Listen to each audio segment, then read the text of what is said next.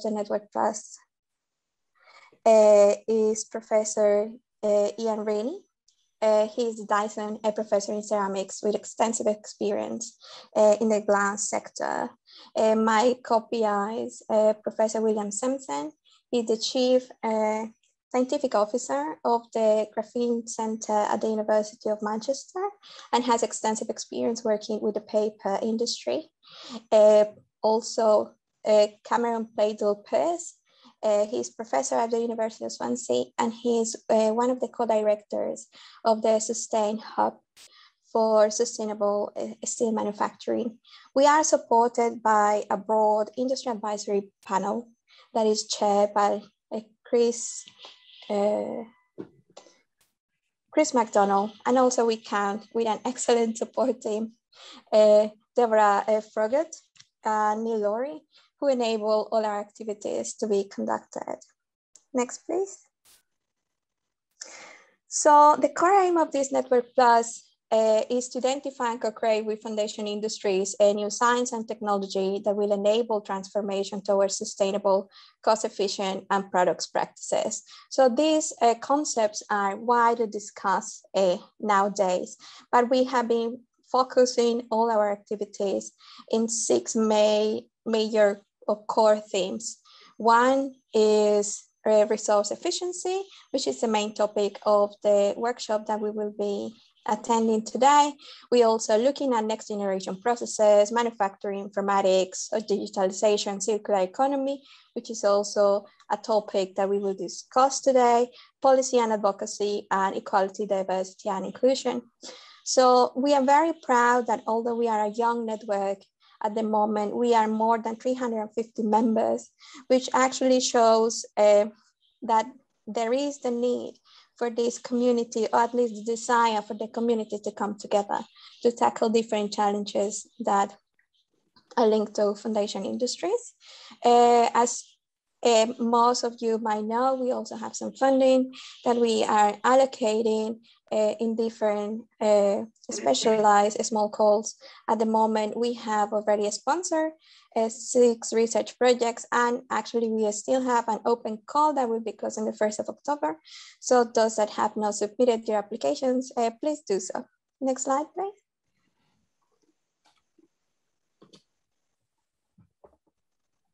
So as I mentioned, we are a very young network. We started in January this year. We have been hosting different workshops throughout the past months. Today will be the resource efficiency and circular economy workshop. And as I mentioned, we will have closing the 2nd project's call in the same topic of this workshop by October. So please make the most of this opportunity today to gather together, perhaps to spark some new ideas for applications for this funding. We also host the Blue Skies Green Futures webinars, showcasing groundbreaking technologies for foundation industries. So we also welcome some ideas from our community about what topics would you like to listen in the next webinars coming. Next slide, please. So I invite everyone to visit our website. Debbie has done an amazing job putting a lot of resources available for our community.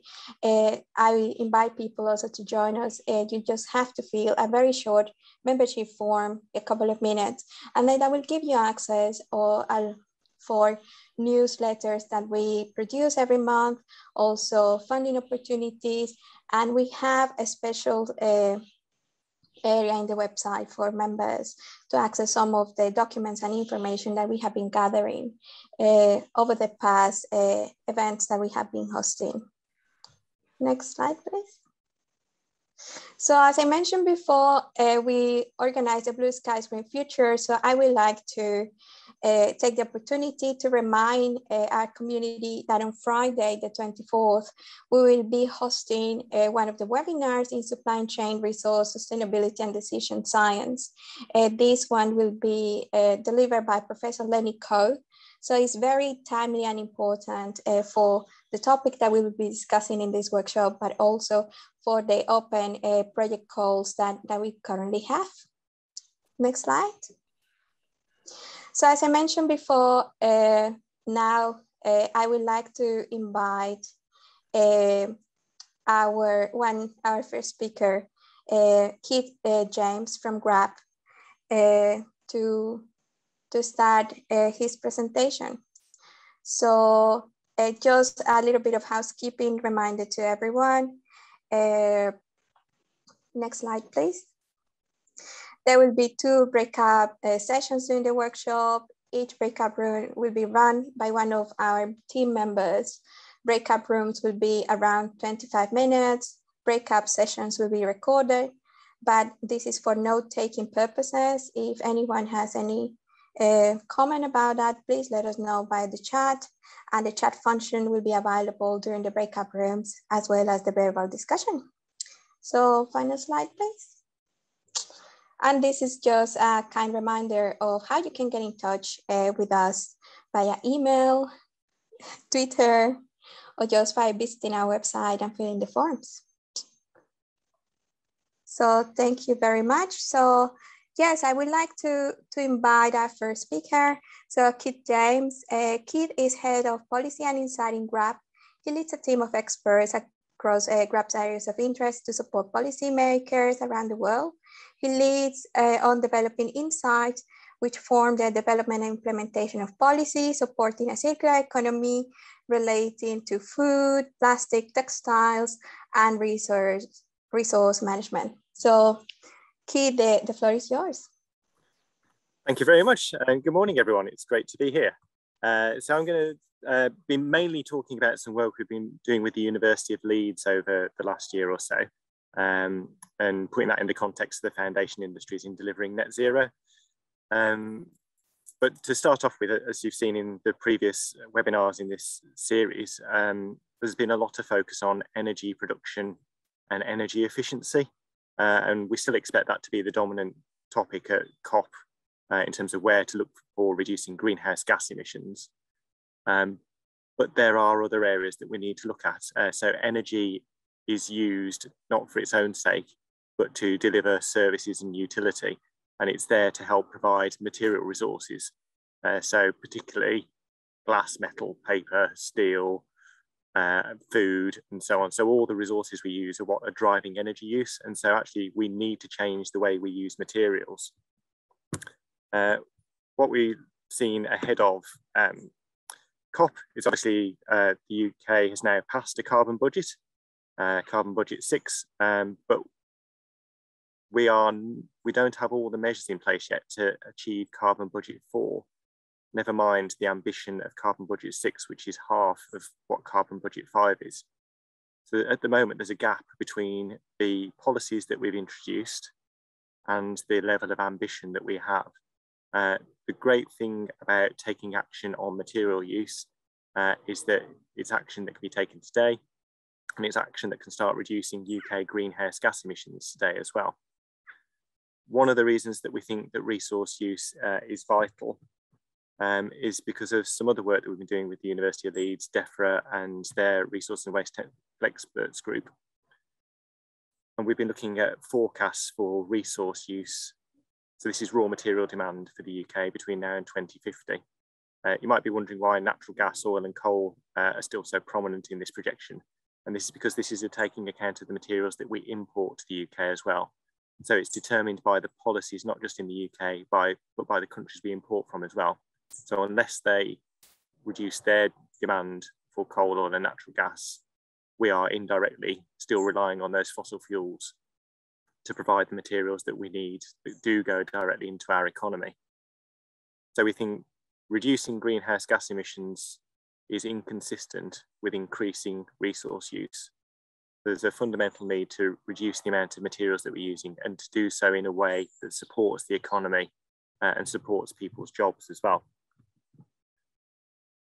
If we include emissions overseas that are incurred by the resources that we demand in the UK, we can see actually with that top line with the grey bars that the carbon footprint of the UK actually isn't changing that much. So we're making huge strides with our territorial emissions, the emissions that directly arise in this country. We're not really making the same amount of progress when we consider carbon emissions embedded in the products we use. that come from overseas as well. So reducing greenhouse gas emissions is vital. Reducing the way we change resources can reduce our emissions overseas as well. So earlier this year, we published a report with the University of Leeds on net zero, why resource efficiency holds the answers. And that contains 8 strategies in there that can all be taken today, and they can be taken by individuals, businesses, and policymakers. It's not just about the long term, it's about now as well. So the government has a 10-point plan between now and between 2023 and 2032, which forecasts that they can reduce emissions by about 200 million tonnes. The emission savings from these strategies over that same time period could be an additional 100 million tonnes. So we could deliver 50% more than the government's plan. And that would put us well on the track for carbon budgets 4 and 5.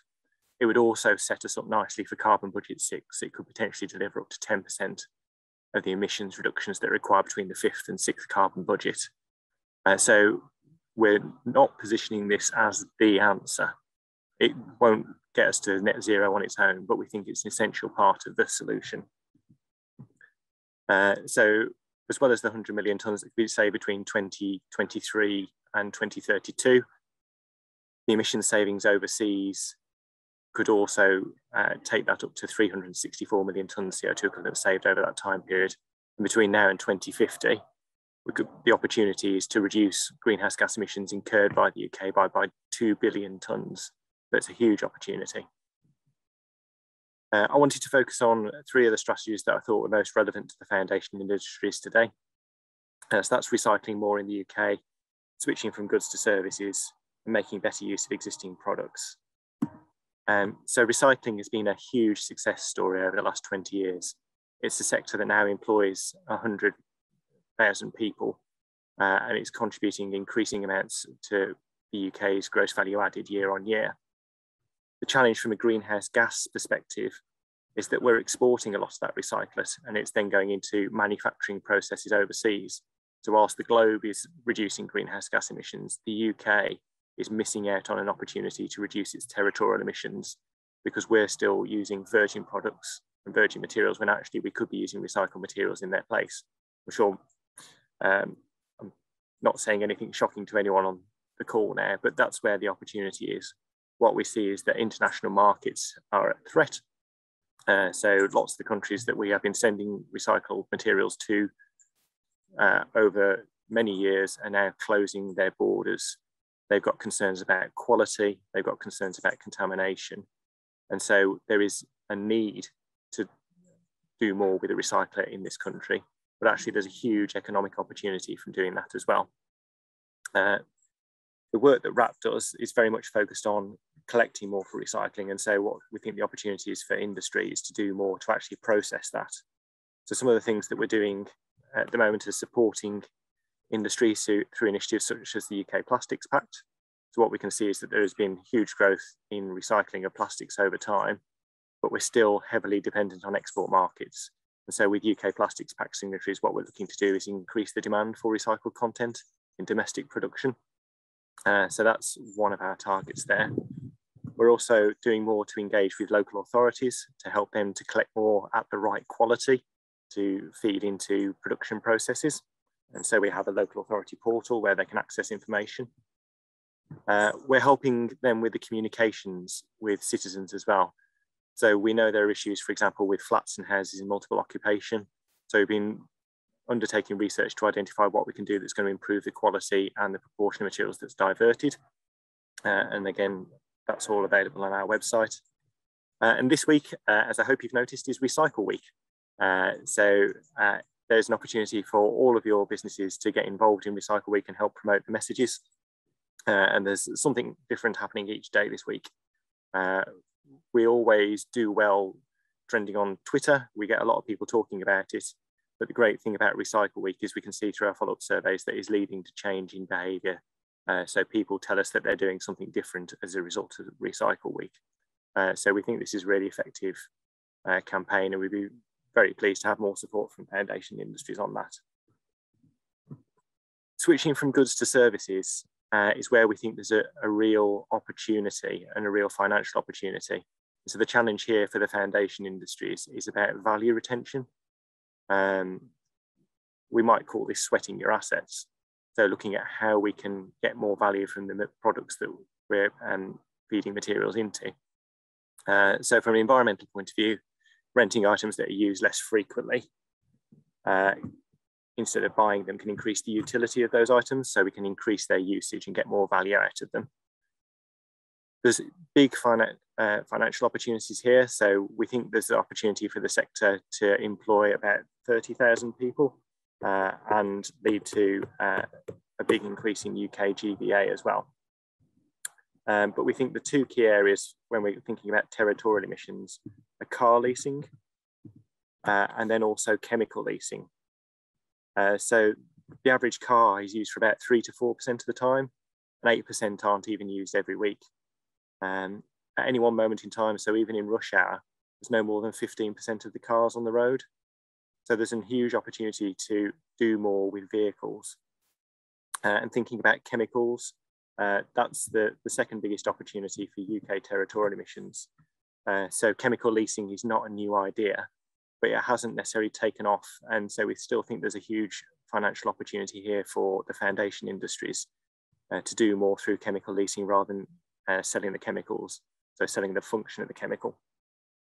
There's a wealth of information available from the UN on this, and they've got a range of case studies, including organisations in the UK that have already engaged with this. When we're thinking about our consumption emissions, so including the impact that we incur overseas, so vehicles are still important, but also then textiles are important.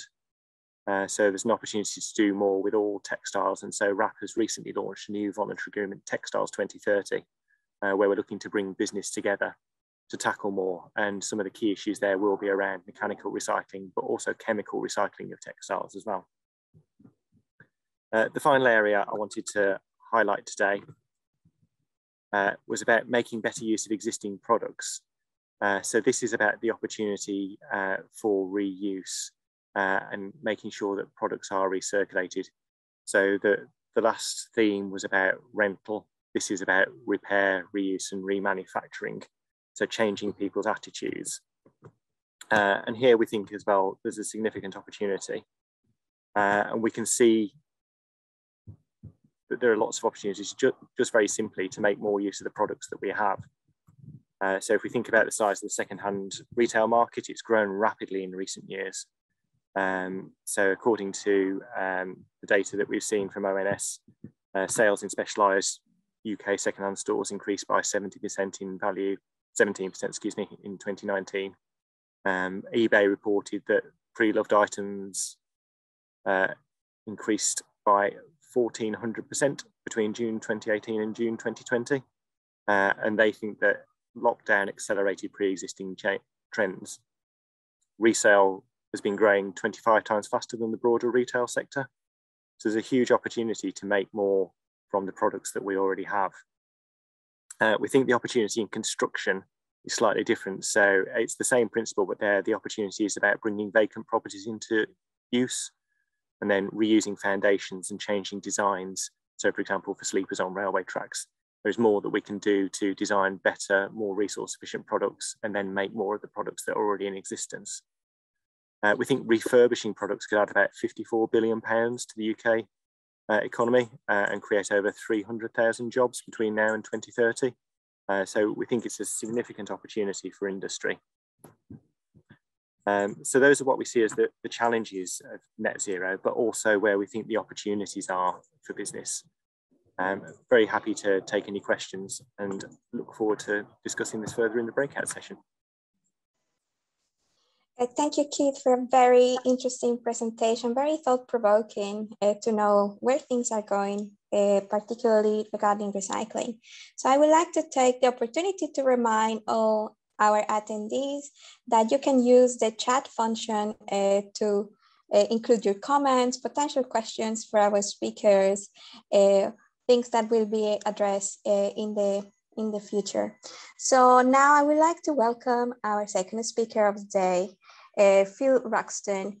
He is the Chief Sustainability Officer at Croda.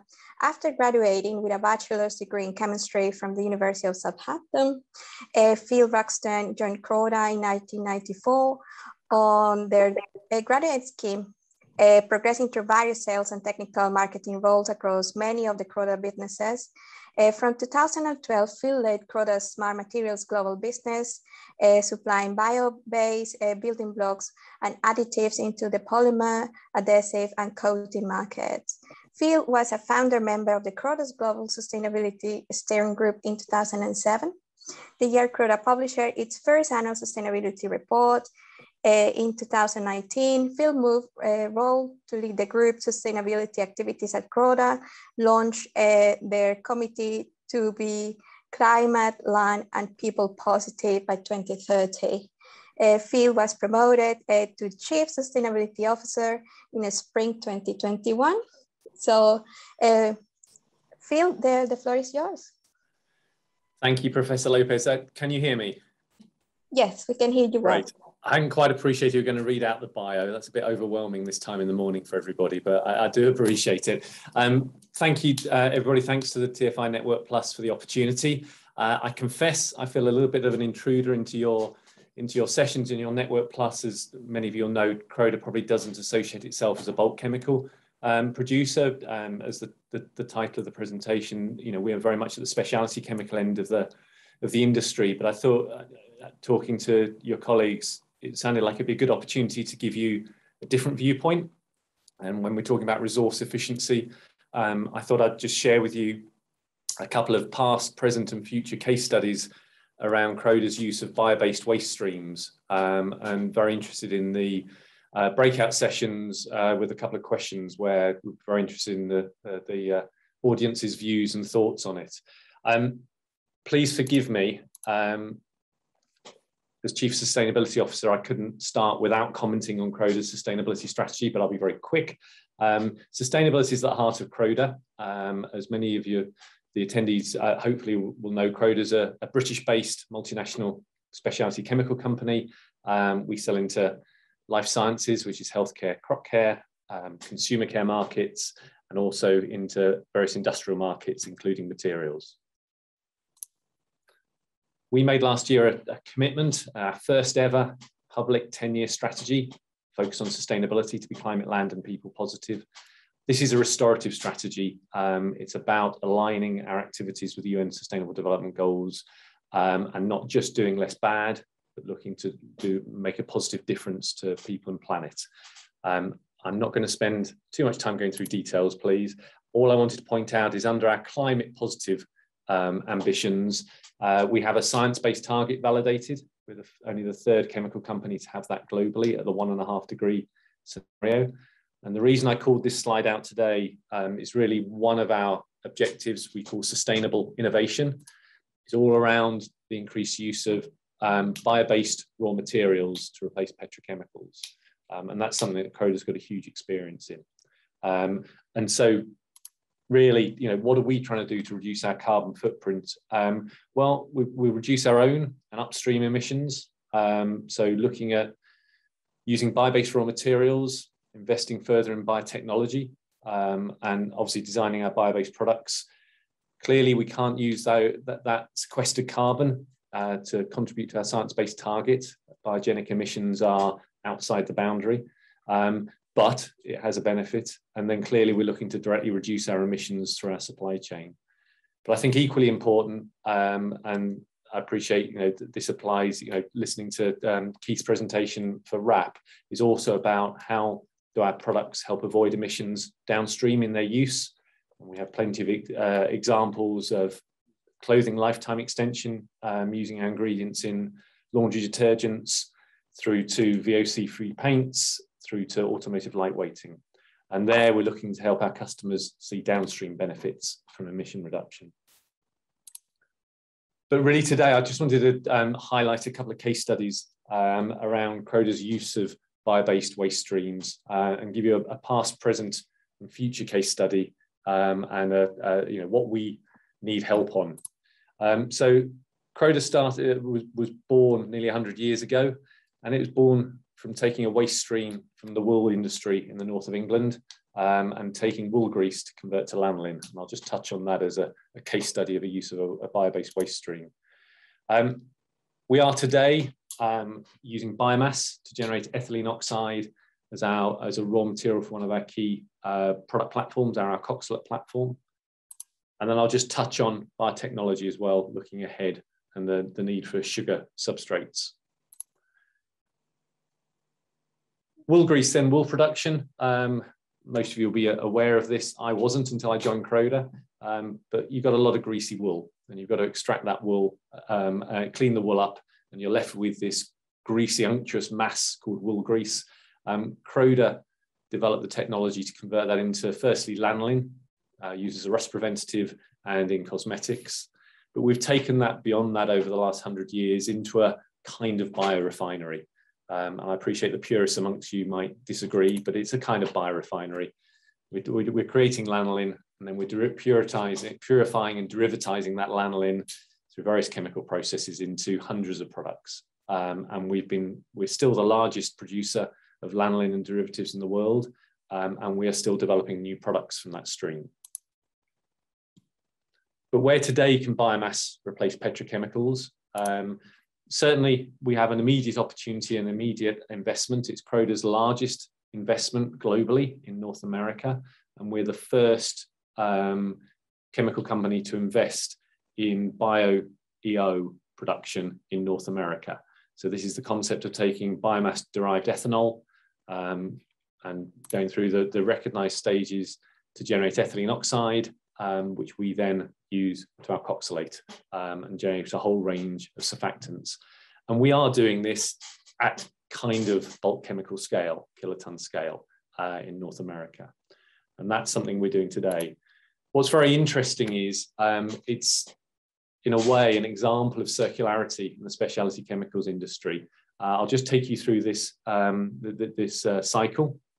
So if you start at the top, our use of renewable energy at Atlas Point means that our range of tween alkoxylates, it's one of our product ranges which are used in crop protection as adjuvants, was around 2.55 kilograms of CO2 per kilogram of product. And that's a cradle to gate carbon footprint.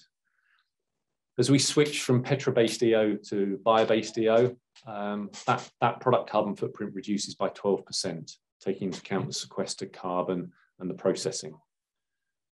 We have a science-based target to roughly halve our emissions by 2030. It's actually 46.4%, according to SBTi. So if Atlas Point, our manufacturing site, reduces their emissions by 50%, we'll see that go from 12% reduction to 23% reduction in cradle-to-gate carbon footprint. But the clever trick, and the one that we are investing at the moment, is at the moment, we're using corn-based ethanol. It's the most widely available source of ethanol, biomass-derived ethanol in North America. But if we can switch that to sugarcane feedstocks, particularly second-generation waste biomass feedstock from sugarcane, that's got the potential to take that carbon footprint down 71% from 2018 levels. But what makes this quite interesting and circular is, as I mentioned, this product range is used in crop protection as an adjuvant. And you can imagine that through our customer base, we are providing technologies that provide solutions into corn and sugarcane agriculture. And so there's quite a neat circularity here where our products are going to help improve the yields and therefore potentially reduce the carbon footprint of the raw material on which they're based. So this is a live case study in Croda at the moment. And then just briefly looking ahead, industrial biotechnology, please, many of you are the experts, I am not. But just to explain where Croda sits in the biotechnology space, we have significant investments in white biotechnology. We have manufacture at scale at our Ditton site near Liverpool. We've recently invested in our new research and scale-up laboratories in Daresbury, and we acquired Enza, a Swedish biotech startup in Sweden. In green biotechnology, plant cell technology, we acquired IRB in Italy, and in blue biotech from the sea, we acquired Nautilus in Canada a couple of years ago. So we are investigating, we are at scale, we are supplying biotech-derived products today. But clearly we see it as critical to innovate and also improve sustainability along a generally recognised path of moving from chemistry through enzymatic catalysis to fermentation. And people generally would suggest that increases our sustainability and innovation. But there's a big but in that and a big watch out. And many of you will be very aware of this. Just because something uses biotechnology doesn't automatically increase sustainability. Yes, it's lower temperature fermentation versus chemical reaction, but pre-treatments and post-finishing treatments can have a massive impact on, for example, the carbon footprint, the resource consumption, the water footprint of those products. And this is where the real challenge is for Croda in the space we operate and for the use of biotechnology to ensure it is more fully sustainable. So what are we hoping for? What do we need to move forward in this space? Well, clearly, one of the key substrate feedstocks are fermentable sugars for use in industrial biotechnology. And the challenge there is it's cost competitive, yes, highly sustainable, considering waste streams, but it's also fermentable. And that proves a challenge. And there's a lot of pre-treatment required to get to that, which can have an impact on the sustainability of the products if you look at their full carbon footprint.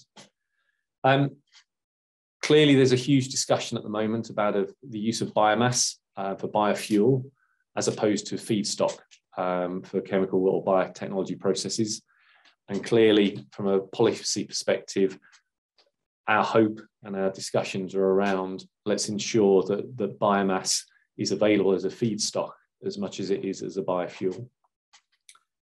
And then really one of the challenges here is how do we empower consumer decision-making based on whether it's carbon footprint labeling as the example I gave here, or water footprint labeling or resource efficiency. How do we get that downstream to be recognized and to nudge behavior? And then clearly through this, there's a consideration about, okay, so what is the consumer impacted taxation based on things like the carbon footprint and the water footprint of products? So that was really just to ask some questions out there. Hopefully that's been interesting, giving you a couple of case studies. Professor Lopez, I'll hand back to you. Thank you very much, Phil, for a very interesting presentation. It certainly brings some of the topics that we have discussed in previous workshops about energy. So at the moment, we would like to invite all our attendees to participate in this question pool. Should the use of waste recycled biomass be prioritized as a chemical feedstock or as a biofuel? So please cast your answers and we will share the outcomes in a few minutes. So I would like to remind everyone that you're most welcome to put your comments, your questions to our speakers in the chat. And briefly after you cast your vote for this poll question, we will be joining the breakout rooms. So everyone has been allocated to 3 different rooms that will be moderated by one of our team members. And we will have a scribe. And well, we look forward to the interesting discussions that will take place in those breakout rooms. So we have the results, I think, of our poll. And yes, was 43% of our attendees agree that we should use waste recycled biomass to be prioritized as a chemical feedstock. 11% of our attendees disagree. And actually, 47% agree that both should be prioritized. Of course, it's always better to try to reach a good compromise. So I think now we are going to start joining the different breakout rooms. Well, it's 11:20, so it's time for us to resume the activities in our workshop. Thank you very much to those that stayed with us this morning. So I'm very pleased to welcome our next speaker, Professor Frank Boons from University of Manchester. He's Professor of Innovation and Sustainability at University of Manchester. He's the director of the Sustainable Consumption Institute and professor of innovation sustainability. He's interested in understanding and facilitating processes of transition towards more sustainable provision for key human needs, covering topics such as circular economy, net zero economy, and the way in which the changing boundaries between production and consumption affect just and sustainable provision.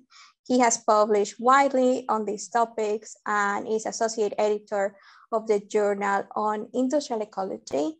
So thank you very much, Professor Frank. So the floor is yours. Okay, thank you very much. And thank you for inviting me to speak. It's always nice to talk to people who are actually sort of in industry and doing things. And it's also always a good reality check. So I'm happy to be scrutinized in terms of the things that I have to say. So the title of my presentation is Beyond the Crossroads, how the foundation industry can deliver on combined challenges. I mean, I don't have a lot of time, so I decided to focus on a specific perspective that's quite often used in the area of innovation and sustainability, which is looking at transition. So I will sort of say a little bit about that and then take it from there. So I have a kind of a disclaimer or message all the way at the beginning, and I hope I'm not sort of offending people by saying this, and it's not sort of disregarding all the good work that has been done. But I do have the feeling that I have to say something like this. So if at the end of the presentation you think, I've heard this all before, then you're actually right. Because all of the things that I'm saying, we already know them for at least 15 or 20 years. So I think that one of the main messages of that I can actually give, and also what I would like to support, is that that we should use the knowledge that we already have and actually start implement it.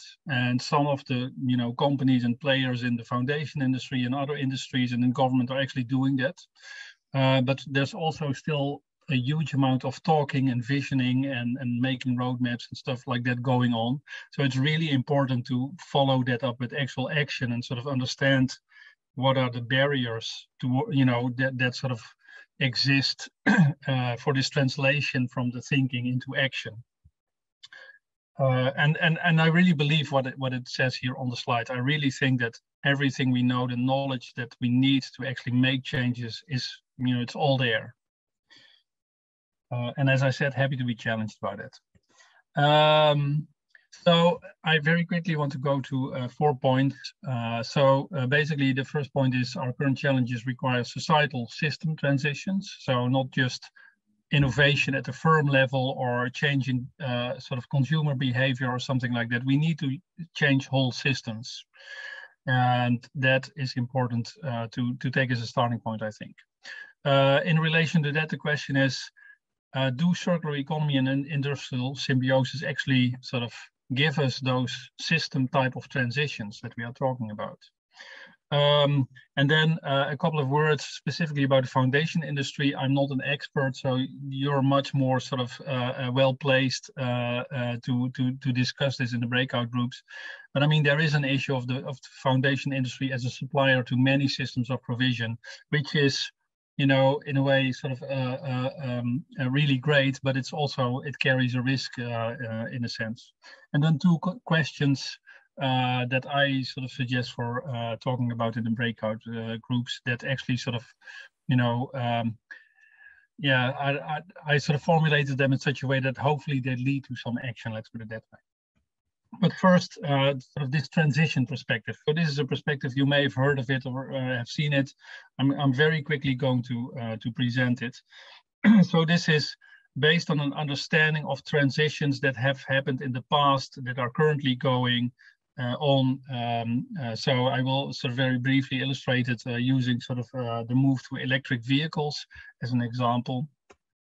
So the idea of the transition perspective that we have an existing system, which in the case of mobility or personal mobility is still is the combustion engine, where we use gas or diesel, different types of carbon-based fuels to actually propel our engines. So that's the existing sort of system as we have it, and that system is quite resilient, so it's not so easy to displace it. At the same time, we have niches of activities, sort of alternative technologies, alternative forms of mobility that also exist. And the transition is really about one of those niches or more of those niches becoming more sort of prevalent, diffusing, within the UK, in different countries, in such a way that eventually they replace the existing regime and form a new regime. So it becomes a new system, or it replaces the old system, and it's equally resilient, so it's equally difficult to replace. And by that time, there will probably be new niches, popping up with technologies that will sort of, lead to a new wave of sort of system transition eventually. So this framing has been used a lot for research. There's a lot of sort of empirical evidence for different ways in which this replacement of the existing regime by a new regime actually takes place, the conditions under which it takes place or doesn't take place. So there's a lot of sort of information. I can't share that with you, but I mean, I'm happy to discuss that at some other point if you would want that. And then, not unimportant in the current situation, there are landscape events. So there are events that actually sort of play a role in a transition like this. And this is the example that I gave. And in this case, and also in sort of the current situation for the foundation industry, landscape events are things like Brexit and COVID, the small little things that we can't really influence, but at the same time, they are, they shape very much the situation that we are in, and we have to deal with them, and they can provide opportunities as well as threats, of course. So this is the perspective that I use, and that I sort of, so one of the virtues of looking at things from this perspective is that it pulls you out of very sort of detailed discussions about day-to-day activities, because the timeline here, this may be 20 or 30 years. Yeah, sometimes it happens faster, but very often a transition actually takes 20 to 30 years. So this gives you a completely different perspective and line of thinking. So where are we currently? So currently we are in a situation where we have many challenges and ambitions. We are talking about net zero, circular economy. We should also be talking about climate risk. So the increased sort of prevalence of climate disruption that is going to be sort of more prevalent in the next 5 to 10 years. We have to deal with Brexit, post-COVID recovery, et cetera, et cetera. So part of the challenge, I think, is that it's really difficult to just talk about climate change or to just talk about becoming a circular economy. You actually have to do all those things at the same time.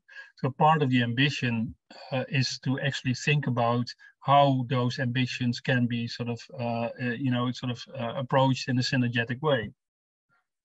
And there are some studies, for instance, from the Green Alliance that are really looking at, how to sort of do resource efficiency and also net zero at the same time, because sometimes those things, actually go against each other. A second sort of or a related point here is that these challenges and ambitions, they don't necessarily, are about the foundation industry, but I mean, they're typically discussed in terms of areas of provision. So this is about, what does housing look like, or what does mobility look like, or food look like, if we want that to be net zero or circular or whatever. And of course, the foundation industry is a really important part of that. So, but the discussion is very often about a system where the foundation industry is only a part of. And I think that's really important to also take into account. So this is actually drawn from this report from Green Alliance, which is based on work that has been done by the University of Leeds. And this is just, so this is an example about construction as an activity. So how resource efficiency can actually help us to reduce CO2 emissions. And I mean, we can talk about these estimates. Well, we should probably invite somebody from Leeds or from Green Alliance to sort of talk about the details. But I mean, it's really clear that here there are options where we also, some of them were mentioned by Keith James, where there's actually an alignment between sort of achieving net zero and also sort of being more resource efficient. The question is, what does this mean for the foundation industry? Yes, because in some cases it means that the materials that are currently in use will be replaced by other materials. So it will put some people out of business. And I think that's, you know, that's also part of this transition perspective, and we need to talk about that. You know, how does that actually work, and how can you make sure that you're part of the business that is not sort of moved out of the market? So one sort of specific point relating to the topic that we're talking about, and again, sort of trying to look at it from the transition perspective. So what does this mean for industrial symbiosis and circular economy? So very quickly, the definitions of those two sort of terms, as I look at them, industrial symbiosis is sort of networks of long or short-term exchanges between firms of waste flows and byproducts. And those firms typically are co-located. That doesn't necessarily have to be the case, but very often it is. So it's very often some kind of industrial complex where byproducts and waste flows are exchanged. The circular economy is more ambitious, you could say, in the sense that it is about providing for human needs by using a system that has closed loop processes that cover production, transport, and consumption. So this is not just about some production facilities exchanging some waste flows. This is actually about creating a system of provision that has closed loops. And again, the foundation industry is, you know, or parts of the foundation industry are sort of part of those systems, but they are never that system as a whole. So one of my points is, if you want to achieve circular economy, if you want to meet those challenges, then you will always need to engage with those bigger systems, those systems of provision, which are transport or mobility, housing, etc. One sort of consequence and one question that follows from this is that if you build industrial symbiosis networks, then almost by definition, you create dependencies between firms. And these dependencies actually create lock-ins. So this basically means that you make the regime stronger. So it makes it more difficult to actually get a transition of the whole system. And that's also true for certain forms of circular economy. So I think we have to be really sort of careful with sort of thinking about which forms of industrial symbiosis and which forms of circular economy are actually sort of adaptive or adaptable enough that they can actually be part of a future system that we want as a whole. So whether that's about sort of providing mobility or providing for food. So that's one of the challenges that we need to look at. So what does that actually mean, you know, when you're sort of, you know, one of the players, when you have to actually sort of survive as a business in the foundation industry? So one sort of very concrete point to think about is to, you know, what are the forms of circular economy and industrial symbiosis that are flexible enough that they can actually be part of the future system of provision and the future UK society in 2050, so that we don't lock ourselves into to unsustainable ways of providing for things. The second point is that, you know, looking at this transition framing, that it's, I think, crucial to engage with multiple niches, so multiple areas where new sort of forms of mobility, new forms of food provision, etc., are being experimented with. And that's maybe a little bit sort of, you know, far from the thinking about exchanging waste flows, but actually engaging with those multiple niches is engaging with the future businesses and the future systems that the foundation industry will need to feed into. So get on the bandwagon early. And the third point is think about your mission, or rethink about your mission, and think about your mission in terms of the value that you create for others, rather than thinking about it in terms of I'm sort of in the business of producing this specific material. Yeah, so, and here I think the really good example is about companies that used to be in waste management now talk about themselves as resource brokers. So that's a really good example of rethinking your mission, where you're still sort of working with your the existing capabilities, but you have a completely different idea about what you're actually doing, what the value is that you're delivering. So what Keith was talking about earlier in terms of product service systems is an example of this kind of rethinking your mission. So based on this, there's like 2 questions that I would propose for discussion in the breakout groups. And the first question is, which combination of challenges are you currently facing and what business opportunities arise from them? And again, sort of try to think about that in terms of this transition framing. And the second one is a little bit cheeky, maybe. So what do firms within the foundation industry need to change to ensure that governmental agencies create the conditions to capture those business opportunities? So I've been in countless meetings where business is blaming government and government is blaming business for, you know, not making the steps that they that need to be taken before they can do something. So the question here is, how can you get government to do what you think they should be doing? So that's my sort of contribution to the discussion today. Well, thank you, Frank. You're finishing your presentation with 2 very thought-provoking questions that hopefully will spark some very interesting conversations during the breakout rooms. So thank you very much. I would like once again encourage our attendees to place your comments, suggestions, questions about this talk in the chat. So now we're moving on to our last speaker of the day. Last but by no least, Dr. Chris Williams. He is the head of industry decarbonization at Industry Wales. Dr. Chris Williams is a fellow of the Institute of Mechanical Engineers. He has 30 years of experience in the steel industry and was seconded into Industry Wales during 2020 to continue the leadership role for the South Wales Industrial Cluster.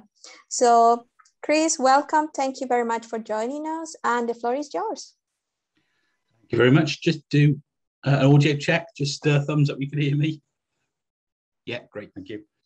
So Chris Williams, I hope I've interpreted this right, and I think it seems to follow on from what Frank has just discussed in the previous presenters as well. So I'm going to talk through the sort of developing South Wales Industrial Cluster.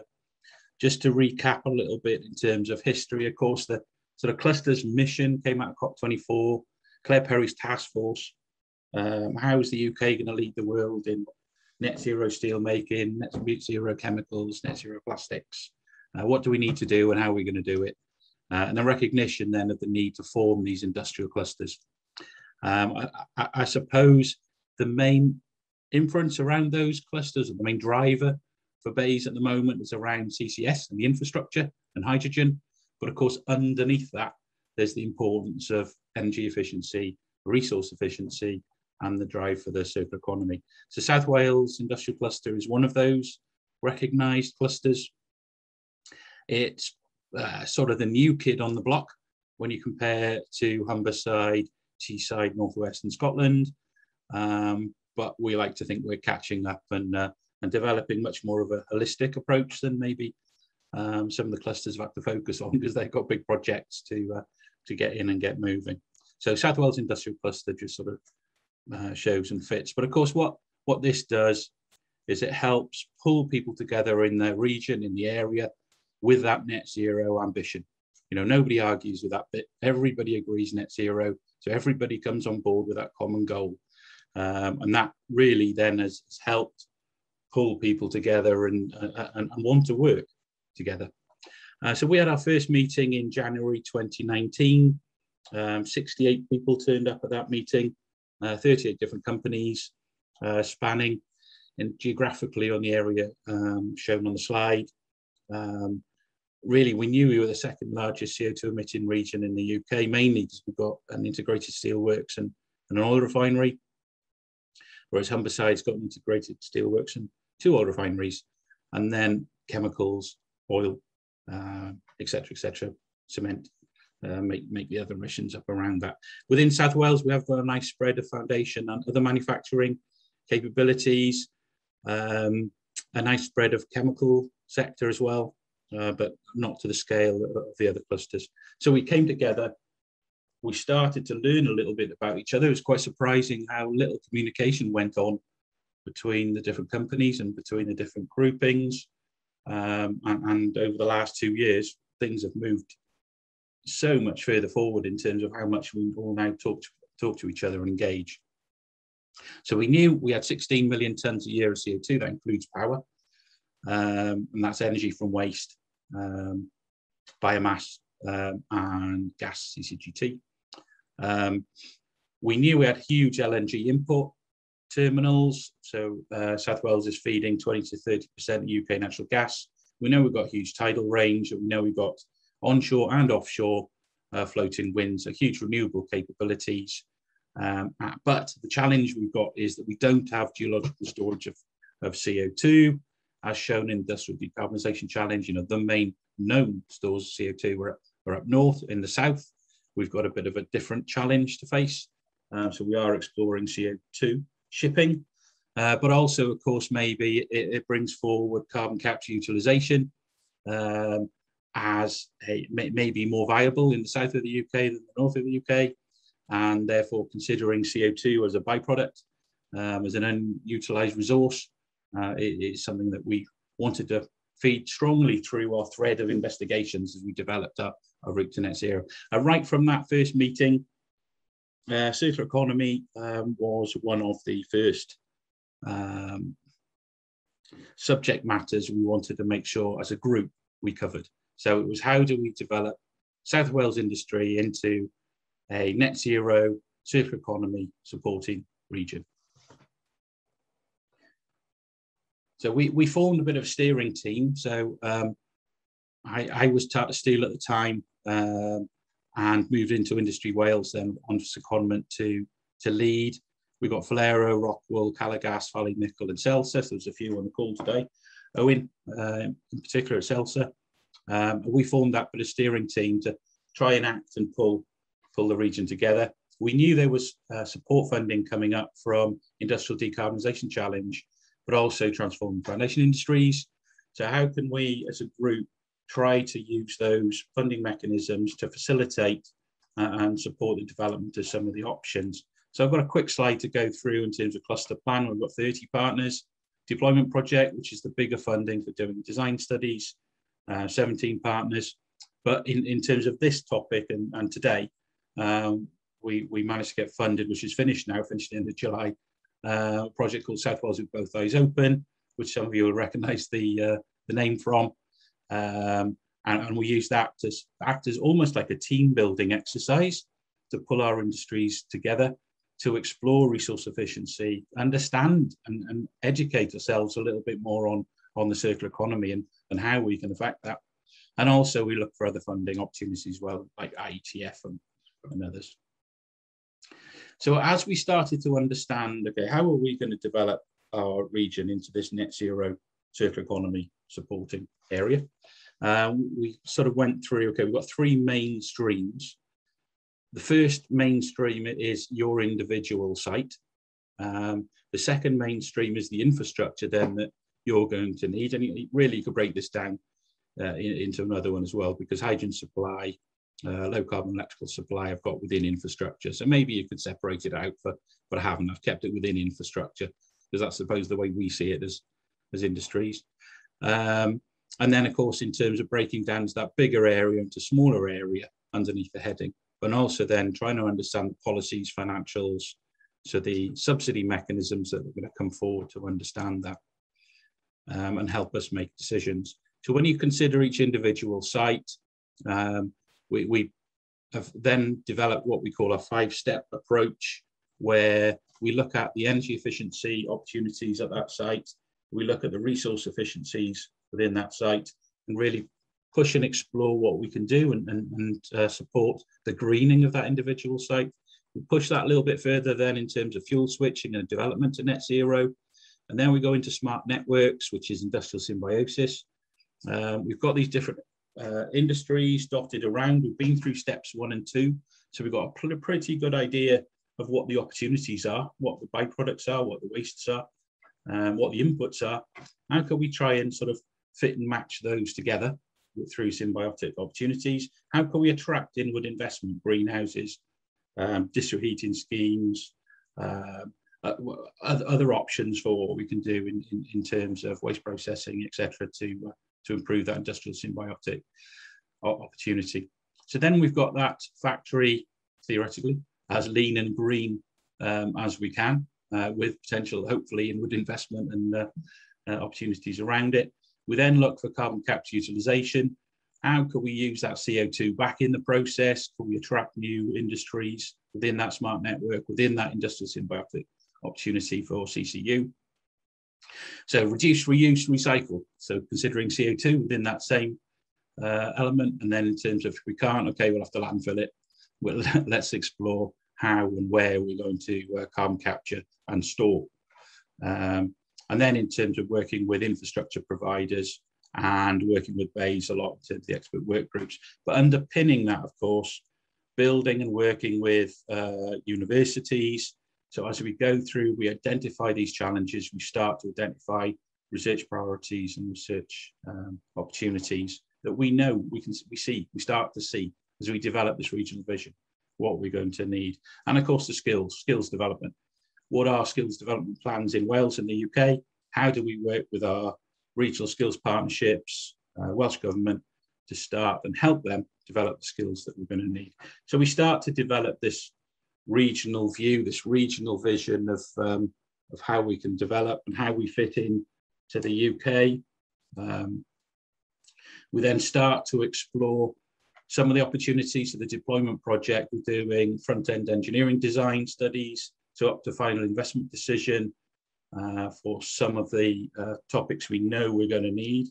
And one of those, as I've got a slide for later, of course, is with Lanzatech, with that recycling opportunity that gives us, and an extra feedstock for some of the chemical sectors in the region, so chemical industries within the region. National Grid slide shows how that fits together from a hydrogen perspective.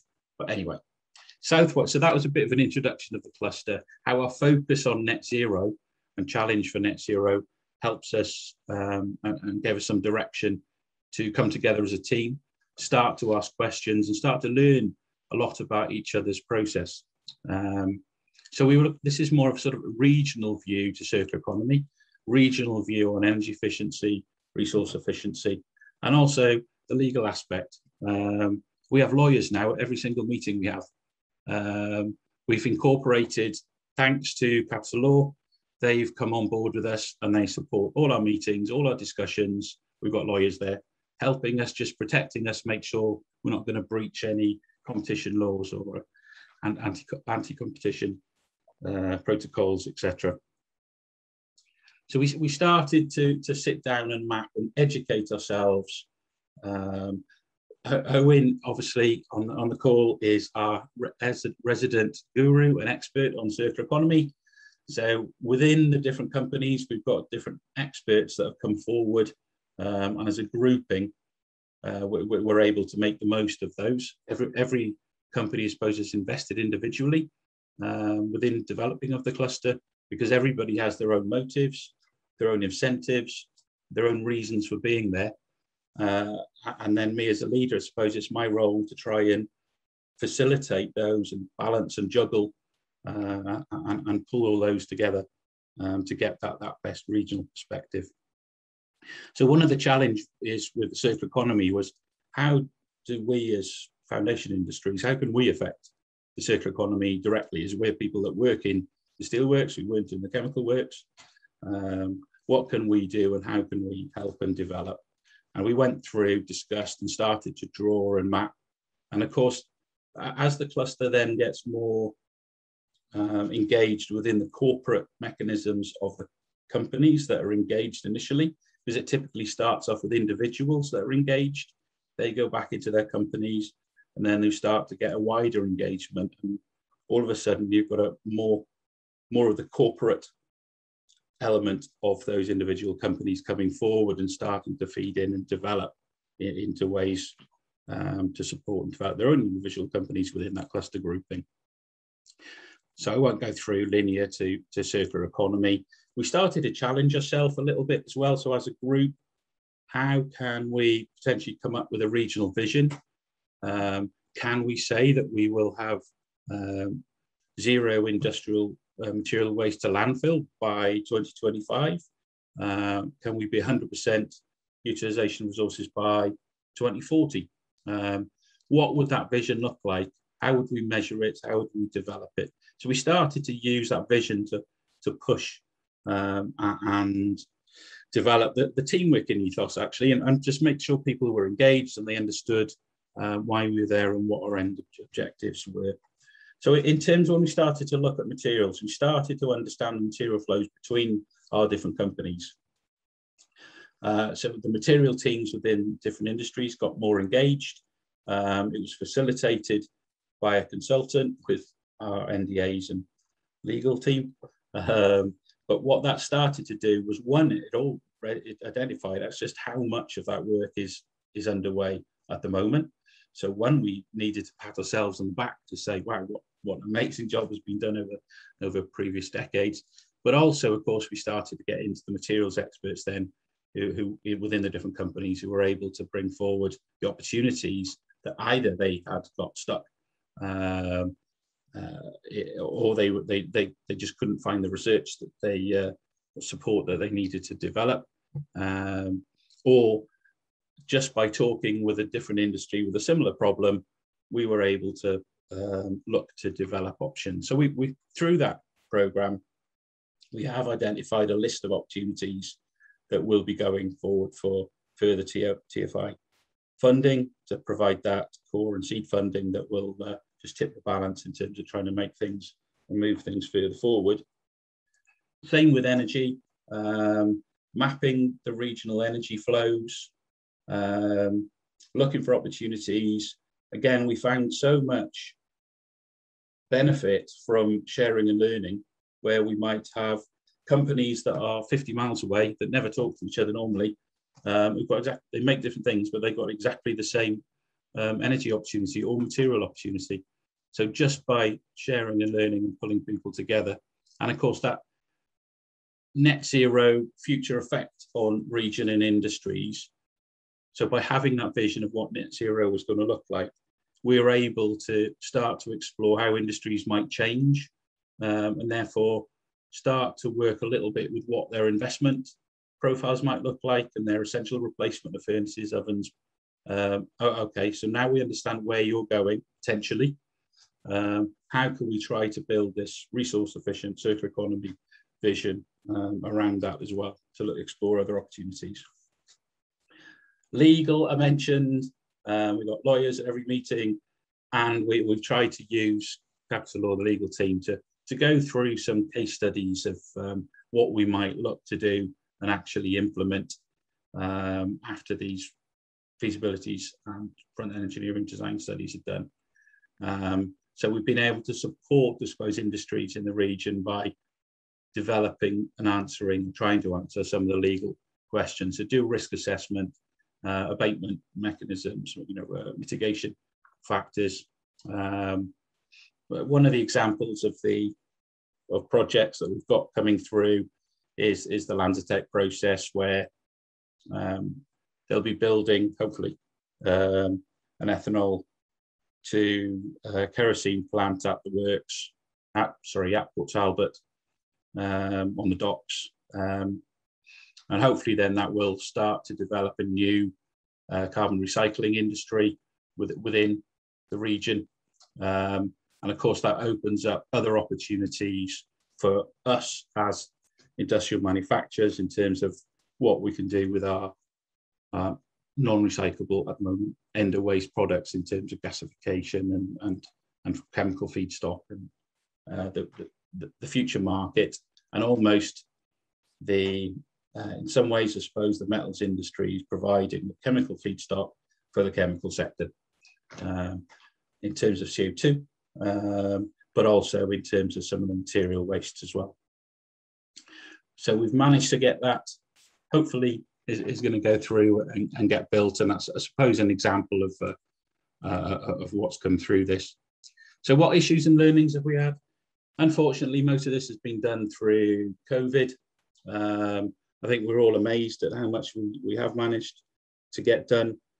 But of course, it affected site visits. There's a lot of discussions, obviously, virtually, but in terms of really getting into each other's sites, handling each other's byproducts, really exploring the sites, that hasn't happened. So we've got to pick that up and drive that further forward.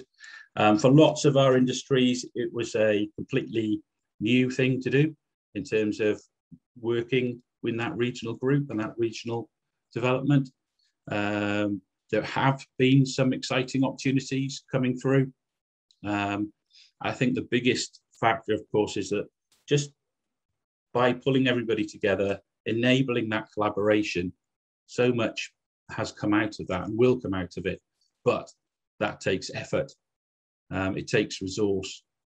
And without that resource to coordinate things, to pull together the meetings, to pick the right topics, to look for funding, then there's a risk that things will fall back behind again. So we've got concerted effort on trying to develop and understand how we resource things going further forward. So we are at the position where we are now. We've got a cluster plan project runs for another 2 years nearly, the deployment project for another 3, and then we'll be working with and exploring opportunities around that. Of course, we're working with universities in terms of understanding and building now, as we've got industry together, if we could pull in academia around that to really support and develop, we can all help ourselves as we move further forward and develop the region. So I hope that was okay. It's a bit of a case study, I suppose, maybe, of industries working together to start to develop circular economy and resource efficiency. And now we'll look at the universities to come in and support. Well, thank you, Chris, for a very, I will say, beautiful example of how the power of collaboration can actually lead a significant transformation. And I'm certain there are a lot of lessons learned in bringing all these different community together. So now I would like to invite all our speakers to turn on their cameras, and also the members of the management committee of the Network Plus to turn on their cameras. As the previous slide, now I will share just the future plans for the Network Plus. As mentioned when we started the workshop, we have a couple of interesting events.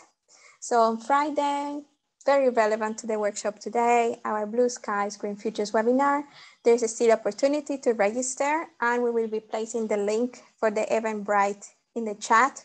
So if you haven't done so, please register. It will be very interesting. 1st of October, kind reminder, funding call closes, resource efficiency, recovery, circular economy.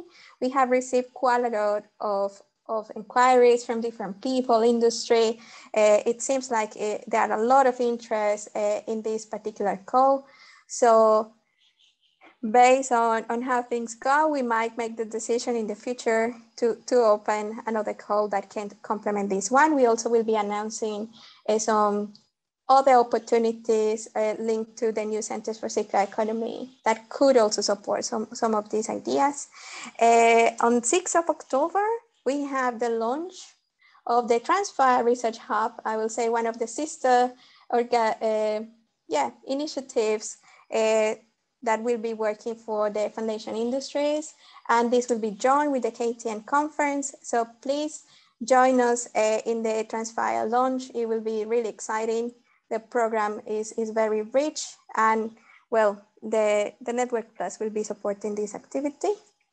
The 18th of October, we will host as a network along with KTN a sensors, controls, and digitalization conference. We also will have some very interesting talks, and I think just recently we just closed the abstract submission, but it's very topical. Digitalization is gaining a lot of interest in this sphere, so please join us. 27th of October, we will have another webinar. This time is Professor Karna Scribner, and she is a world-leading scientist in cements, and she's the Innovandi Network Coordinator, which is the Global Cement and Concrete Association Research Innovation Network. So she will have some very cool, interesting things to discuss. And finally, on the 3rd of November, we will have the KTN conference in energy efficiency, relevant for many of the things that we have discussed during this workshop. So we have a very busy schedule over the next couple of months, and well, we hope that you can join us. So now we will start questions and answers session. So if you can place your questions in the chat, we can indicating who of the speakers you would like to address that question. That will be great. And of course, if anyone has any comments, please go ahead.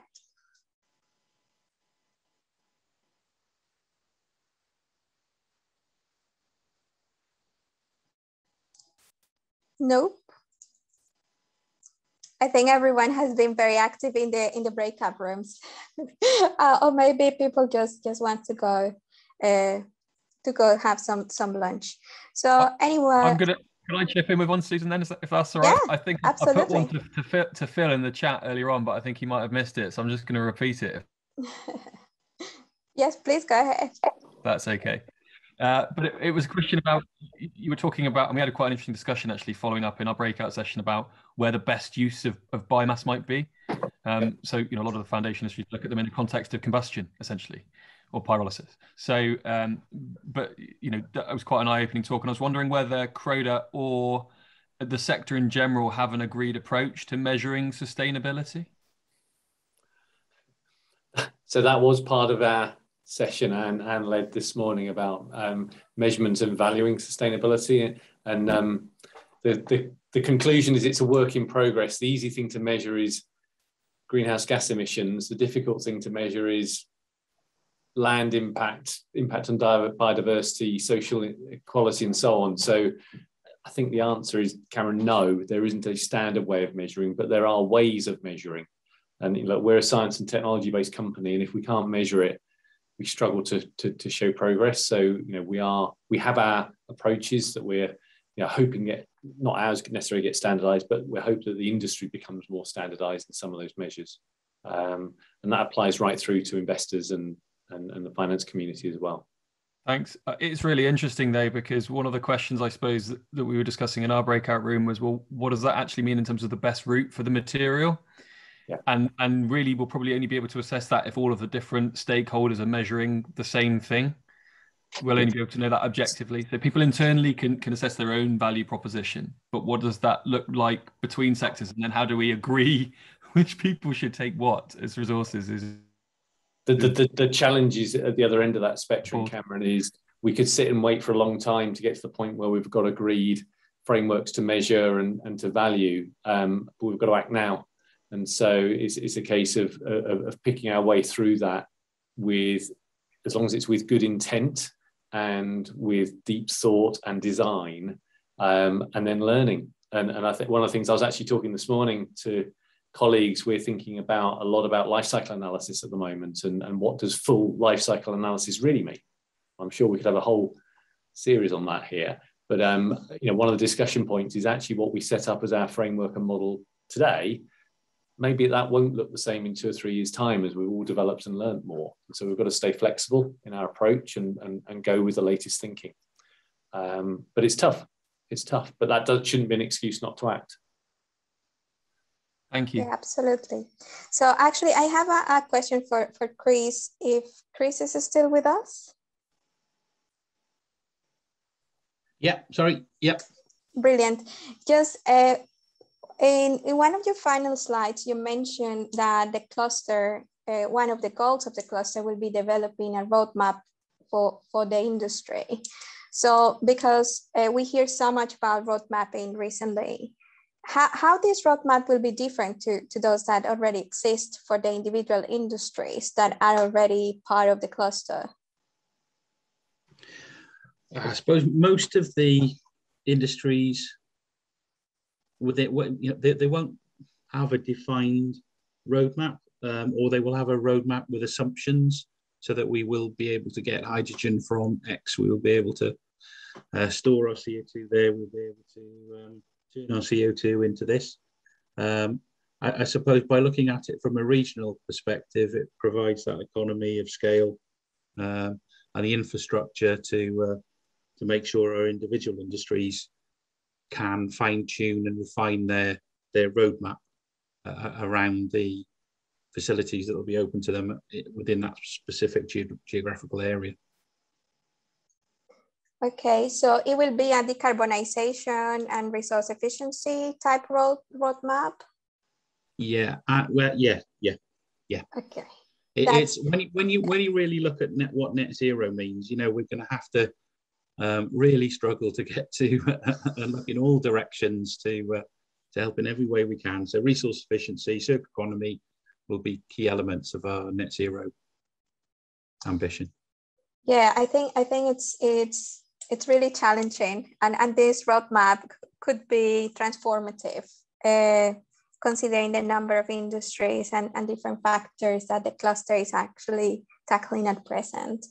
Well, anyone has perhaps any other comments or questions? Maybe Ian, would you like to have a final closing statement? I'm going to say, Susan, just before we go, I'm going to give a shameless plug. So I'm Ben Walsh, I'm the Deputy Challenge Director for the whole challenge. And just to give you guys the heads up, we've got a really big competition that's going to be open towards the end of this year. So we've got £15 million. We're going to give out to up to 4 projects. So they're quite meaty projects that have got to work across sector. So either get in contact with myself, or I think Sarah Connolly's here as well on the she's popped up on the chat, or talk to the Network Plus or the Transfire Hub or the KTN, and we can kind of start getting you circulating around it. It's going to be around resource or energy efficiency in the foundation industry. It's got to be cross sector. It's got to be, you know, deliver something at scale, and there's a whole heap of other details. The deadline for an expression of interest stage is the first week in December. So we've got some time, and that's a relatively light touch one. On the back of that, the successful EOIs will go through and get some funding to actually build a full proposal for final submission in March next year. So do contact us and talk to us. Great, thank you, Ben. I think everyone welcomes when you open such generous goals, particularly this one. So I hope that these workshops actually facilitate some connections with people to start sparking some ideas to apply for the Innovate UK funding. We will also be advertising, hopefully, all these opportunities in the Network Plus website. So please, if you have not joined us as a member, do so, and then you will have access to all this information and opportunities. So I think we are reaching the end of the workshop. I would like to thank everyone that stayed with us all morning. Very insightful conversations, very interesting things came up from this workshop. And I would like to invite Ian, our Network Plus director, perhaps for a final word for closing the workshop. Ian? Thank you very much, Susan, and a fabulous job, by the way. So thank you for participating. Certainly we had a very good discussion in the breakout sessions and some excellent talks today. I learned quite a bit, which is a good thing. And I hope the participants in the workshop also learned some things as well. We have our call 1st of October to reiterate what Susan says on our mini projects or small projects, and that includes ECRs for early career researchers as well. If there's any postdocs out there want to put some ideas of their own down on paper and try and get funded, that's also permissible within the TFI N+ research fund. So I wish you all a good rest of the day, and thank you all again for participating. I think it's been excellent. And thank you, Susan and Debbie and Neil in the background who've been making this work as seamlessly as it has. Thank you.